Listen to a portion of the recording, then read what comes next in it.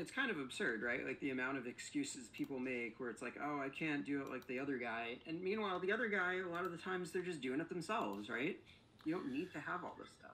I tell you, man, it's all about kind of like personality and confidence, really. I mean, the equipment and the quality doesn't really matter.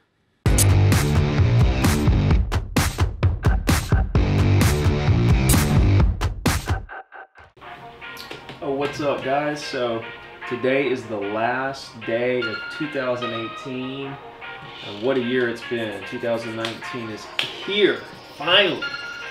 So my eyes are actually on 2023, but I do have some really big things for 2019.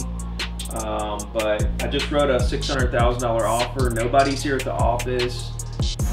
Basically the office is closed today and tomorrow. It's a normal day for me. I showed property to 2 clients this morning and wrote an offer, 600 cash, asking 650. So we'll see where that goes.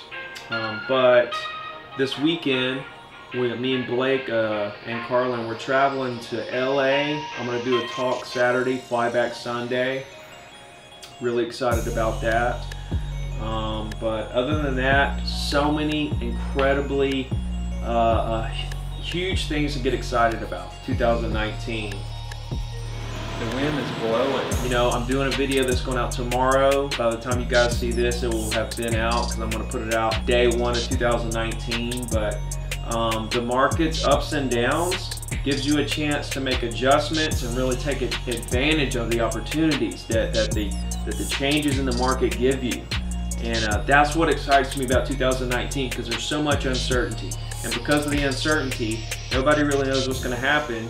So something's going to happen though. And if we are first in line to make adjustments, we're going to be the ones to take advantage of whatever the opportunity is. And then what happens? It puts us way ahead of the crowd and we close that gap a little further. So I just want to say thank you all for your support in 2018. It's been a big one. 2019 is going to be 10 times bigger. And other than that, just keep doing what you're doing, keep grinding, keep pushing, and let me know what I can do to help you. All right, let's hit it. Welcome back to the show, everybody. I am so excited. This is the first time we've had someone in the field of real estate on our show. I really like to make it a different mix of different archetypes of people, and I'm sure our guest today, Ricky Carruth, is not going to disappoint us.